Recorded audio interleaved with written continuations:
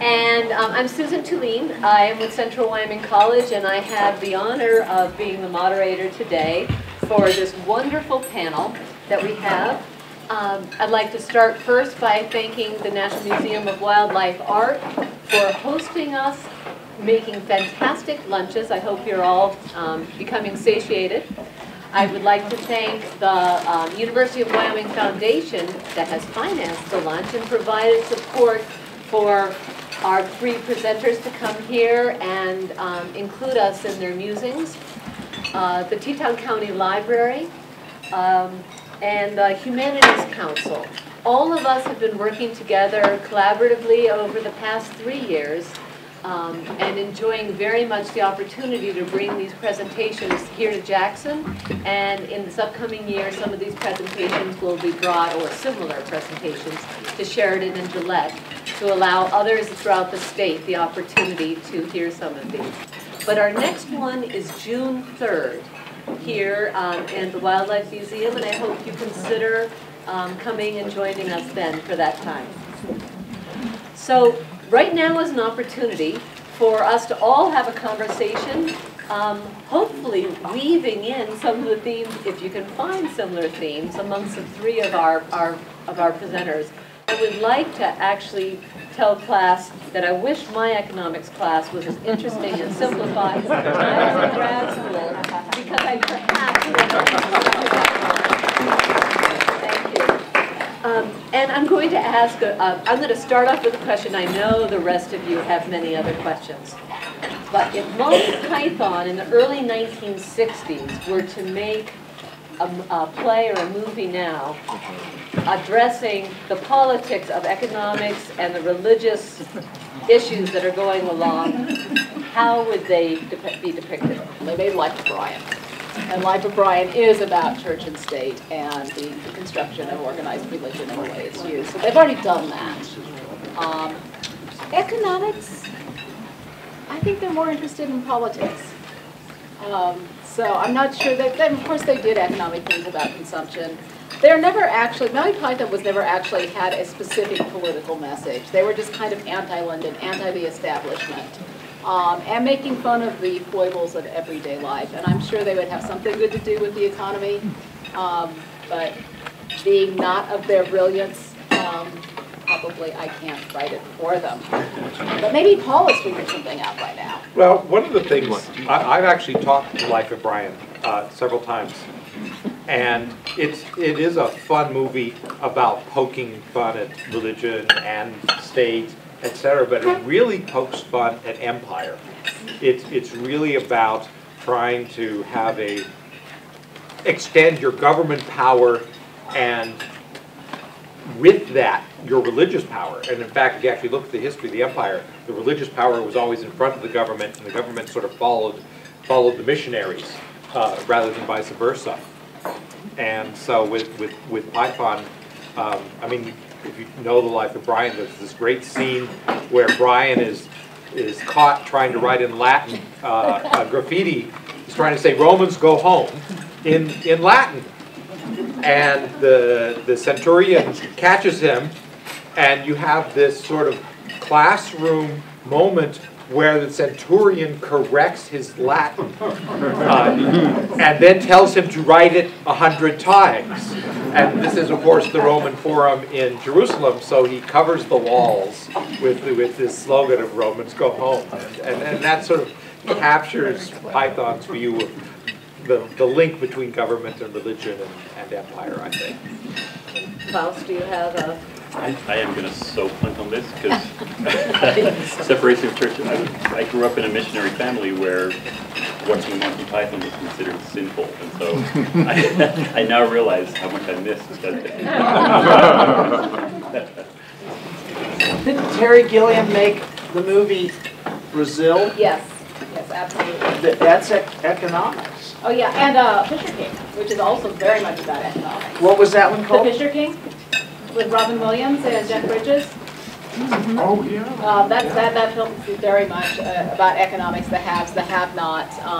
What's our responsibility? Why is New York in such a mess? So yeah, that's definitely a film that's addressed directly to the economic condition in America at the time the film was made. I don't think of that as Monty Python, I guess, because it's Terry Gilliam, who has a somewhat different vision in some ways. He's much more politically involved. Who correlates in English literature history with that outrageous, almost scatological Monty Python kind of approach? I mean, we must have had outrageous comedy before. I can think of Rabelais, maybe in France, but can you think of anybody who's in Chaucer? Chaucer, which is my other, I offered 2 topics for this weekend, and one of them was a Chaucer topic. But Chaucer's very much in the vein of Monty Python, particularly the Canterbury Tales. So we had to go from Chaucer to Monty Python? Tristram Shandy, yeah.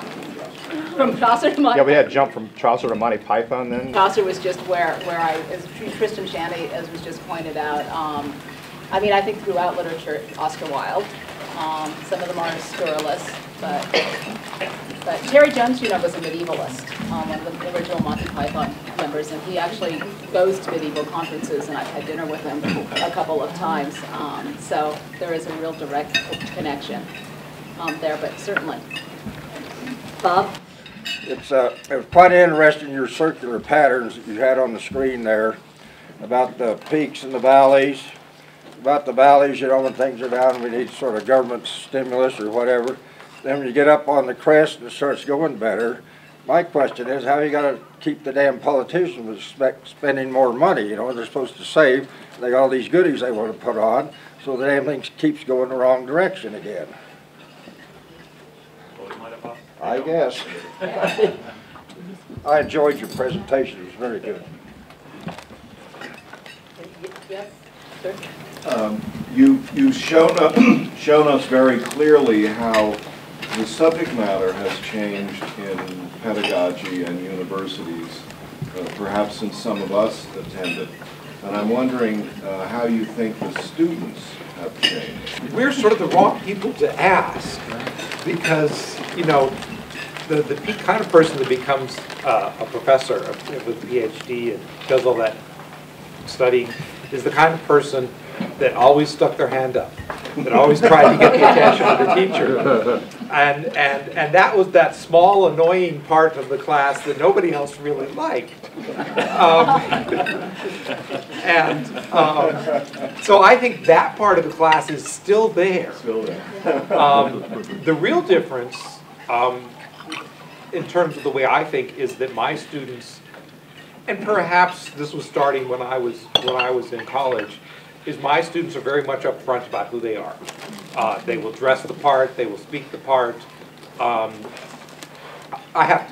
wouldn't say I have problems with class discipline, but you know, whoever my students are, I have to teach them, and it doesn't matter if they're black or they're white or they're Hispanic, or if they're from abroad, if their English is good or it's not good. Their sexual orientation, of which some of them are quite upfront about. It doesn't matter. Who's ever in front of me, I have to teach. And I actually don't find that a problem. What I find a problem is teaching the person who doesn't want to learn. And as long as somebody wants to learn and is going to try, I enjoy teaching. You know, I mean, they come at all different levels of ability, but they're there because they want to learn. They're curious. At least the students I teach, I find it very impressive. In terms of their delight to teach. I teach this class, and that's the lecture that I gave today is part of it, called Econ, Law, and Government, which is freshman class, the very first class they get, and I just try to make it as controversial as I can. I throw separation of church and state in there, I throw all these economic ideas in there, I go into waterboarding and torture, I go into just anything, because it's supposed to be about the U.S. Constitution, and there's a political science class that does it, that fulfills their requirement to take a course that is about the U.S. Constitution in some way, and there's a history, and then I'm the econ version of it. And so I've just taken that as license to do whatever I'm interested in, but yeah, make it controversial. And I've been very impressed that all the time I scramble them so they can't even sit next to their friends. I literally have them, and then I have them discuss in groups of 4 or 5 that I scramble 3 times during the semester. How many students in your course? 120. And I've just been so amazed at how civil the discussion always is, and how they manage to have completely different views, and that, you know, there's foreigners. I've got an Iraqi student in there this year, and they just have to have completely civil discussions with it, and kind of surprised me. I didn't think that would be possible. It seems to me that your model, which was wonderful, is also very limited because it deals with this very isolated part of the worldwide economy. And there's a heck of a lot more going on out there than is just happening in the United States. And obviously, with fast transport, communications, and other changes we've had since most of us were young, we've become far more of an international economy than just a domestic economy. And I'm wondering how you see that trending, and how that changes all of our models, and how we eventually become a world instead of a bunch of little spots on the map. That makes me wonder how exports and imports have changed over time, which I don't know. Oh yeah, you don't know this stuff, do you? I don't know this stuff, as in I don't have it at the top of my head. So about 15% of our expenditures on imports, about a little bit less than that, or no, it's on imports, a little bit less than that because we import more than we export, is on exports. And so it's the rest of the world is about 15% of everything we do. And I don't know that that will change necessarily. Well, no. One of the funny things that puzzles economists is that most trade is actually between similar countries. So most trade in the world is between rich countries in Europe and between America and Europe, or America and Japan. And so I think I could see that as growing over time, and maybe we will get to be where we very much have to worry about the rest of the world. If you live in a little village in India or Harare, you're not buying things off the export market because you're growing them. Right, right. Although often what you're doing is you're growing it, if you're in India, or if you're in some places in Africa, you're growing it to send it someplace else. I mean, these countries that have famines do not have famines because they can't grow anything. They have famines because what they grow is going out of the country because it gets a much better price where it's going, and they don't get enough in return to feed themselves. So what has happened is, as many of these agricultural countries have become part of the international food market, they have lost the ability to feed themselves because they no longer grow traditional crops. They become part of a large-scale company farm or company farm process where they're not growing for themselves, they're growing to ship away. And of course the assumption by the market is that they will get paid enough for their own needs, and of course that isn't happening because there are middlemen and they don't know what the value of their goods are, and even if they did know the value, they can't get it there by themselves. Just as an economic level, I mean, the connections are happening, and they're not always beneficial. They're not always both ways. And I don't know the economics, how that fits into the classes model. So Amartya Sen, who's a Nobel Prize winning economist, he got the Nobel Prize a couple of years ago, has written very much on this, and he's pointed out that there is no democracy in the world that's ever had a famine. It's about the distribution of income, which I did not get into at all, right? I was just talking about aggregate consumption, aggregate labor, but the politics is all about how does it get distributed. And Paul's exactly right. In Ethiopia, there's companies that make good money selling organic, maybe some of this comes from their organic vegetables to Europe. But it's how the real stuff that we care about, who gets it, that's what all the politics is about. Economists just try to worry about, let's make the pie as big as possible, leave the politicians to divide it. But how the pie gets divided is very important. How do you get the banks to loosen up their grip on the reserve that they're sitting on now? Well, they would love to let it out. They just don't see that it's going to give them the return that they want. So it's not that they lower the, very good point. So if you reduce the interest rate, which the Federal Reserve has tried to do, then at some point their expectations about what return they should get in order to lend out are going to come down, right? Where they used to be able to get 5% and wouldn't lend at 4, now they're happy to lend at 1 because if they get any kind of return. But the big part of the problem right now is interest rates are as low as they can be. They're basically 0. And still banks are saying, no, we're just so freaked out by everything that's happened, we still don't want to lend. Or we just don't find people that want to lend from us, want to borrow from us. And so that's why the government has to step in and do all this other stuff. Otherwise, a lot of dealing with booms and recessions you can do just by manipulating the interest rate. But we're now at a point where that weapon doesn't work anymore because we've done as much as we can. The interest rate is 0 and still. That's good sometimes because, you know, you had on your graph the piling up of the blue IOUs to the government. It's not going to make a difference. Well, except when you have to service the debt. If you're paying 0 to 1% now, trillions. It's not big. It doesn't cost you that much. If you're paying 5, 10%, pretty soon that becomes such a huge portion of the budget. You're not going to be able to afford to do anything else. Right. So that's another argument economists are making right now for let's use this opportunity to spend on infrastructure, make our economy stronger, so that it will be more productive in future because the government can now borrow extremely cheaply. So this is a great time to do that. And you're right, once the economy comes back up, the interest rates will come back up, and then borrowing starts becoming a lot more expensive, and so then we want the government to hold back.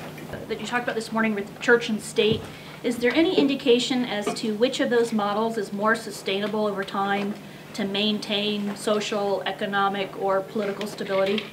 I gave you a series of models, and of course the earlier models are now historical. They were set up, they keep being tested, they keep being tried.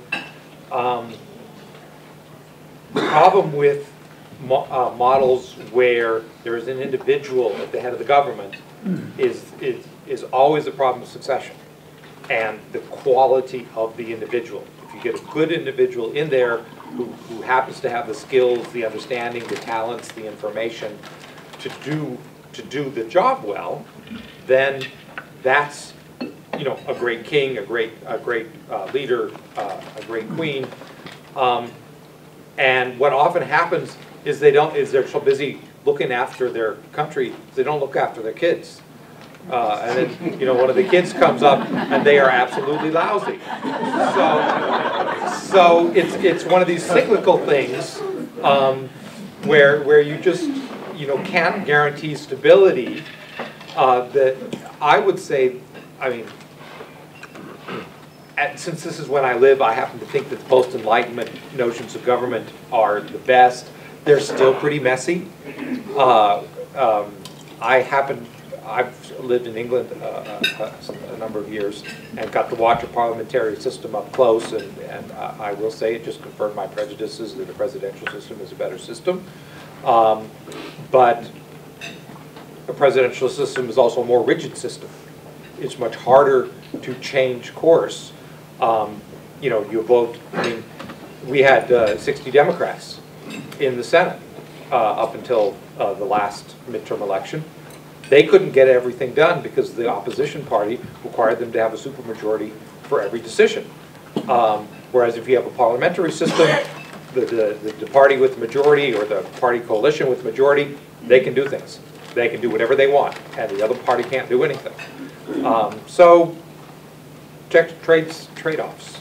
But I will say that, you know, as a modernist, I happen to like the citizen, responsible government, because at least it's responsive.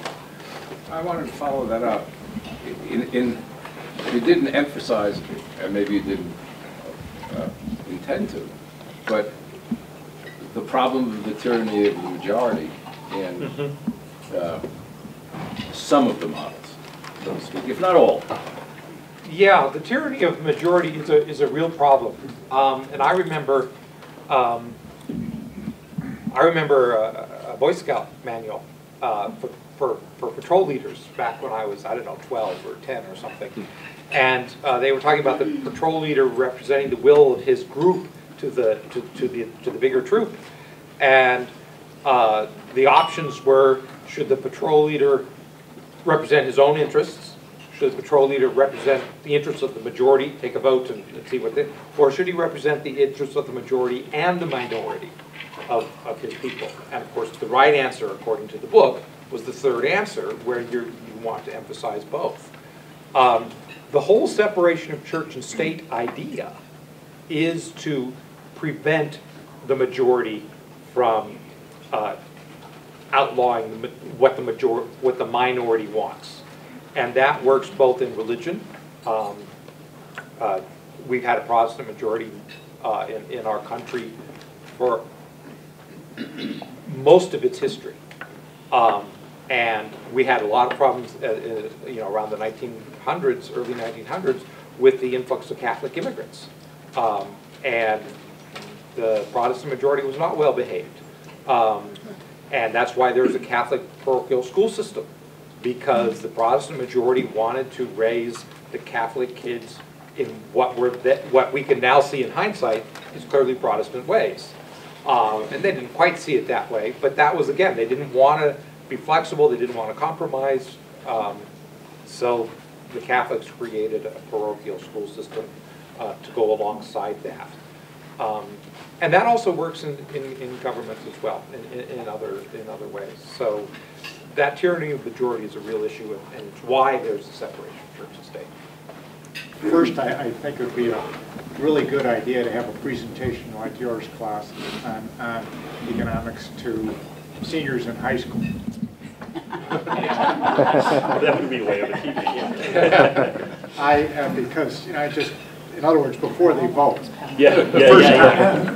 Before they start getting, that they have a little more understanding of how things work, before they just start making it beliefs. And so that's the first thing. The other thing is that the U.S. may soon become an oil exporter, and which is a whole different situation for us for a long time. It's going to affect that import-export calculation a lot because of the price of oil. I don't. Don't you think so? No. The U.S. just does not have anywhere close to the reserves to become an oil exporter.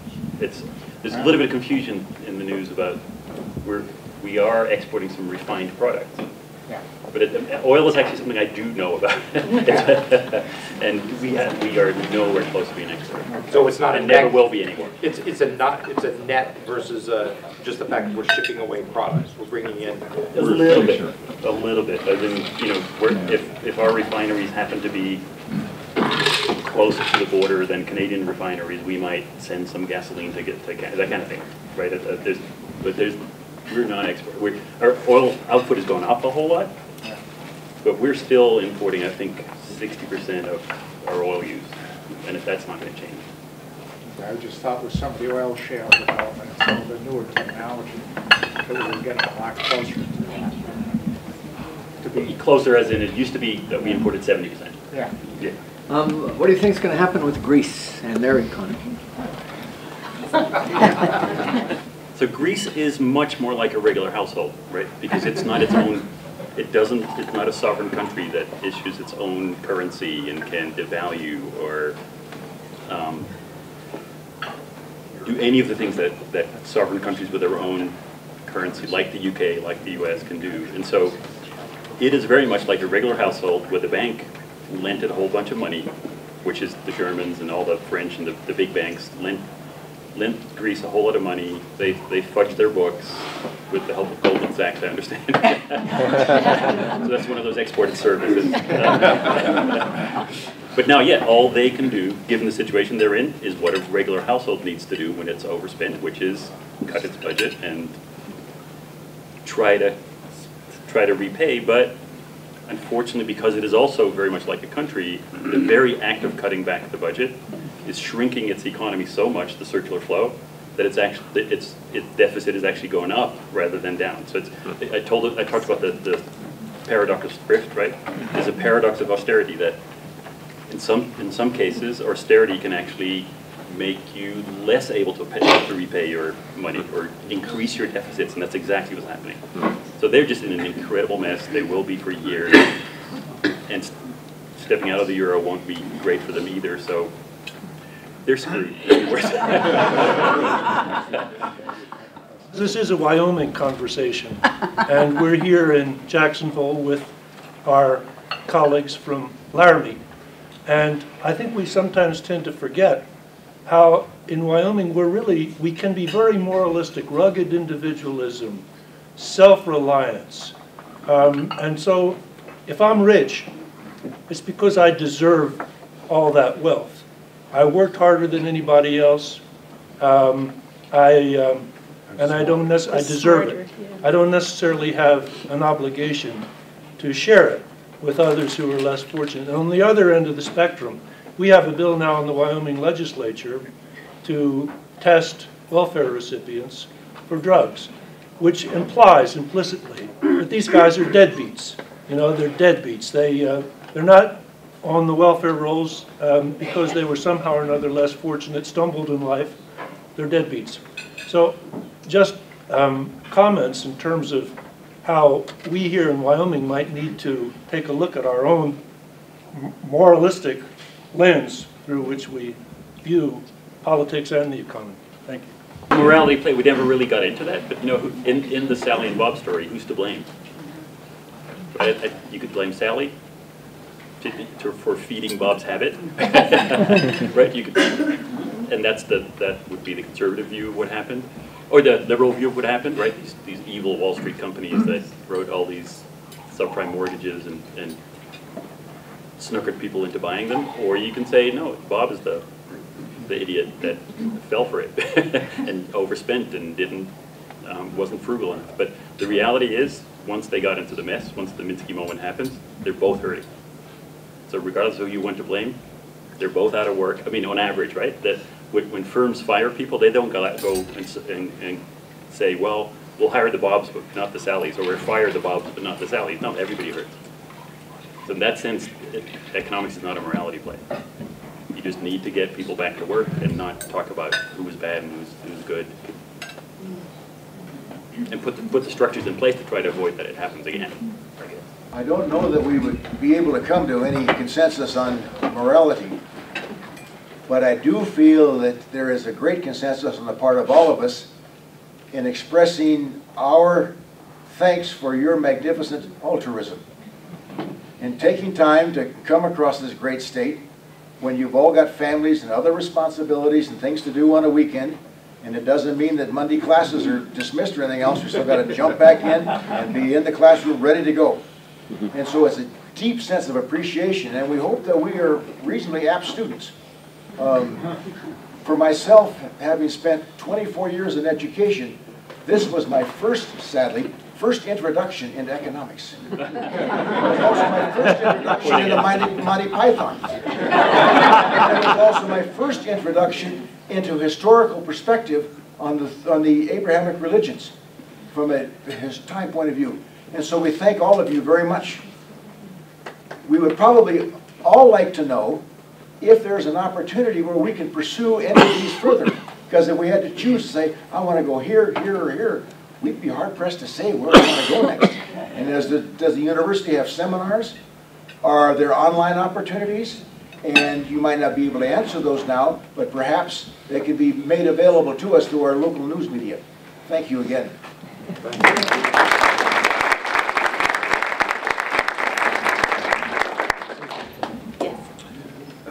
Do you have any sense of the likely candidates for the next Minsky moment?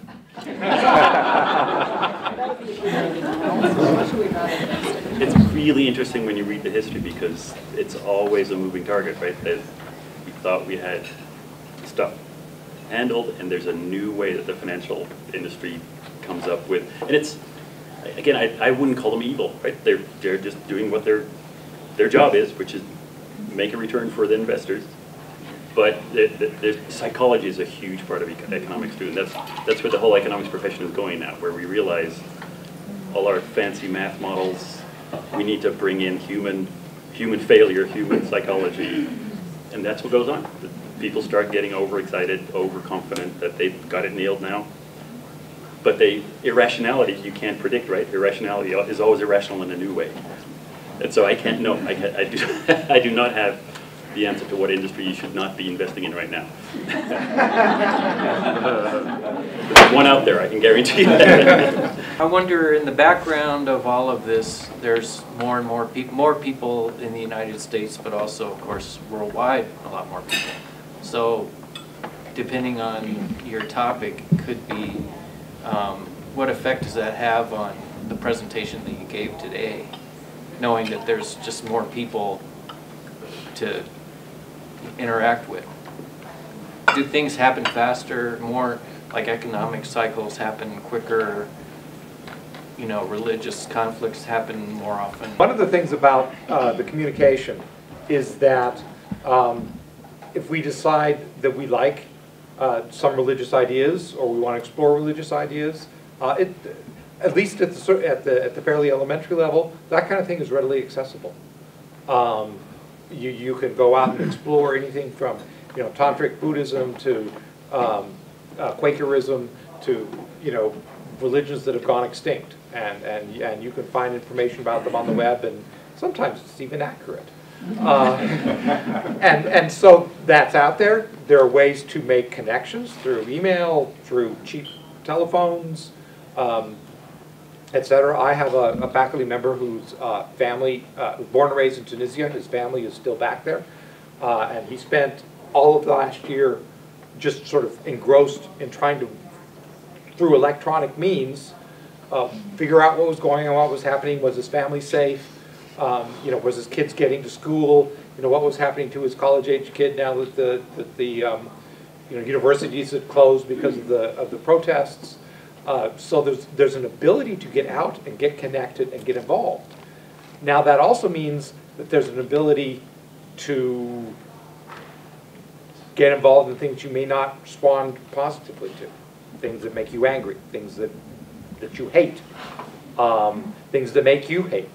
And that kind of stuff is out there, and it can happen very quickly.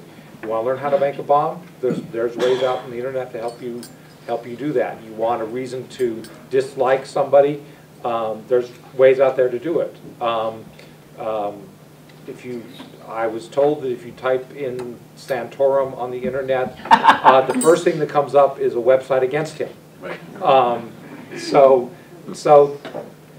we need to learn how to realize that we're no longer in our own little village, in our own little state, and that everybody around us more or less acts and thinks the way we do. That by being connected, we're connected to a world that is not like us and will never be like us, and that tends to make people uncomfortable. And we need to learn, maybe teach our kids how to be more comfortable with that uncomfortableness. That's my input. I think it's issues of access. You know, I argued at the beginning that no one can see Spamalot if they don't go to Broadway and spend $150 to $350. Well, actually, the whole thing's on the web. So yeah, there's access. The culture becomes more quickly distributed, and I think that's, you know, both, as Paul points out, a good thing and a bad thing. I'd like to quickly answer the question over here. For those of you who are interested in British comedy, Caroline McCracken-Flesher, related to Paul, is teaching a 3-weekend compressed video class in British comedy, which will go through the historical movement, but also definitely includes Monty Python, and it's next fall. So if you really want to, you can do more British comedy. And from your very own compressed video site in Jackson. So. Yes, we certainly have a number of online and compressed video offerings. For example, religious studies has a very teaches a number of courses, everything from our sort of 6 religions comparative religion course, which we offer almost continuously throughout the year, to courses in Islam or the Bible or any number of things, all of which you can take online.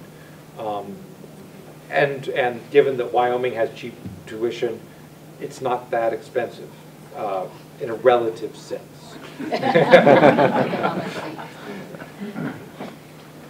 Okay, well, I would like to thank the 3 of you very much for joining us.